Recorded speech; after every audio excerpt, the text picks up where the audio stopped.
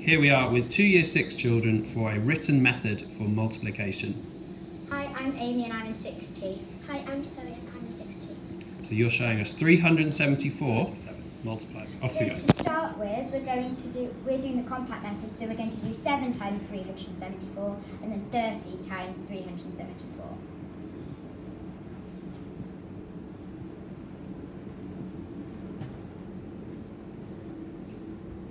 So you're showing us that we're breaking it up into multiplying by 7 and 30.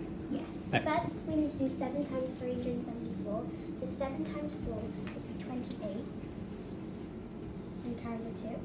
7 times 7 would be 49. Add the 2 would be 51. And then 7 times 3 would be 21. Add the 5 would be 26. Now we're going to do 30 times 374.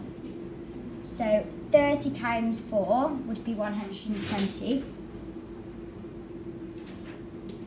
And we carry the 1. And then we have 30 times 70, which would be 2,100.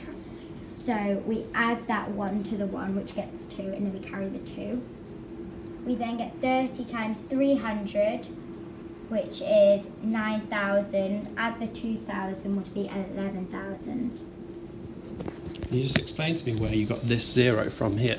The 0 is the placeholder because then we're going into 30, so you can't times 30 by something and not have a placeholder. Excellent. So you were doing 374 multiplied by 3, but that 0 was like a placeholder for it. Yeah.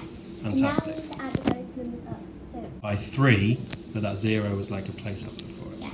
Fantastic. now we need to add those numbers up. So 8 and 0 is 8. 2 and 1 is 3. 6 and 2 is 8. And 2 and 1 is 3. And 0 and 1 is 1.